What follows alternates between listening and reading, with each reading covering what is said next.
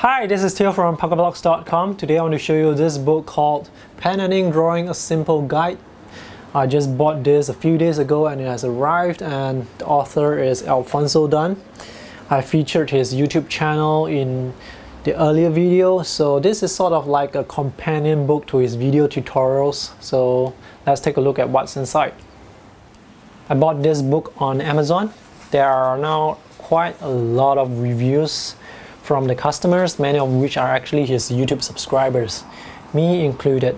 So these are the 7 chapters in the book. The first one talks about supplies, and the rest of the chapters actually focuses on pen and ink techniques. Many of the techniques are actually shown in his video tutorials. However, if you want a quick reference, if you do not want to watch the videos again, this is a very quick reference that you can refer to some of the techniques that are taught in his videos. For example, in this chapter, it teaches you how to use just a pen to create all these different strokes. How to make drawings. There are a lot of tips and techniques, little tips and techniques around. This chapter covers light and shadow and how you can use value, how you can create the values. You may notice that in this book there are quite a bit of white space. I think that is left purposely so that you can write in your own notes or maybe put in your own drawings. The book has over 160 pages, so that's quite a lot of content to go through. Covers different subjects as well.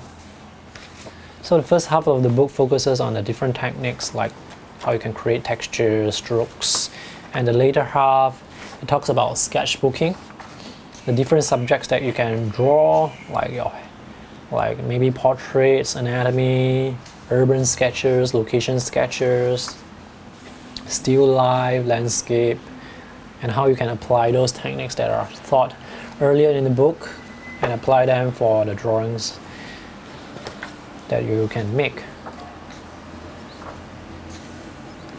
In this particular lesson, chapter 6 has a step-by-step tutorial that teaches you how to sketch from start using a reference photo to the end, a complete pen and ink render.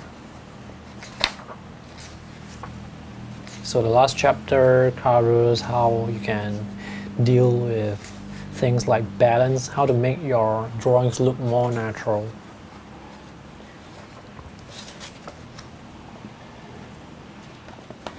This is a very helpful reference that I would highly recommend to beginners. However, you will definitely need some basic drawing skills in order to get the best out of the book, because the book teaches pen and ink techniques. It builds on and adds on to whatever drawing skills that you already have. So that's something to take note of. Other than that, great book.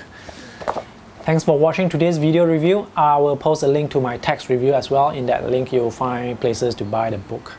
And subscribe to my YouTube channel if you haven't done so for more art book reviews, art videos, art product reviews, and more. Bye. See you in the next video.